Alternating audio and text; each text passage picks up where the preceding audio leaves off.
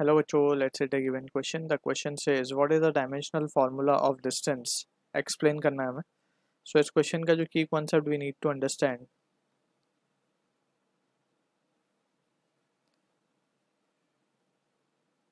is the concept of distance. So basically distance is defined as the actual path length traveled. The actual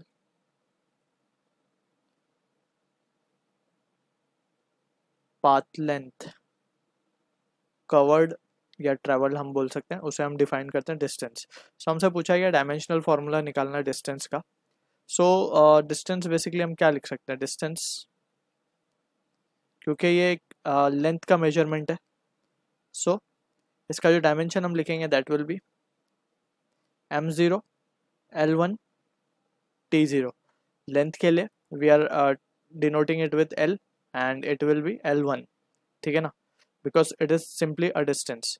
अगर distance square होता तो हम इसको l2 लिखते हैं. तो यहाँ पे this is the formula for dimensional formula for distance. Dimensional formula for distance. So I hope you understood the solution. All the best.